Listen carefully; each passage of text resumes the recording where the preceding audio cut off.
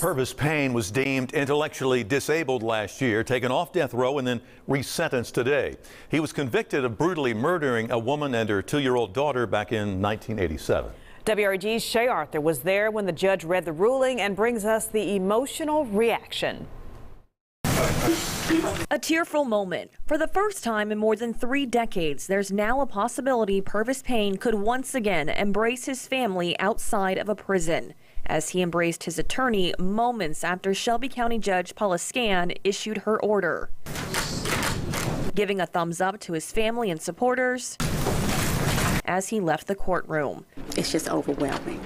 And we started this journey with hope and faith.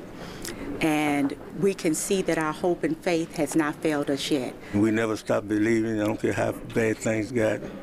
We never stop trusting God because God knows the truth. Judge Scan issued the new sentencing order a month and a half after she listened to 2 days of testimony for Payne's resentencing hearing. 19 witnesses, including prison wardens, testified on his behalf, describing him as quiet and caring. Today, Scan said the issue has weighed heavily on her, acknowledging how difficult it has been for the families involved. The nature and circumstances of the case are egregious. The victim's family has suffered tremendously. But she said the evidence shows Payne has made significant rehabilitative efforts while incarcerated, and if released from custody, would have an extensive support system, saying the state failed to make its case his sentences should run consecutively, meaning he wouldn't be eligible for parole until he's 85. Our work for Pervis is not done.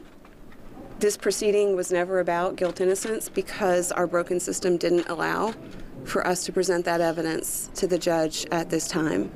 We continue our investigation. We continue to work to exonerate Pervis. Shay Arthur, WREG, News Channel 3.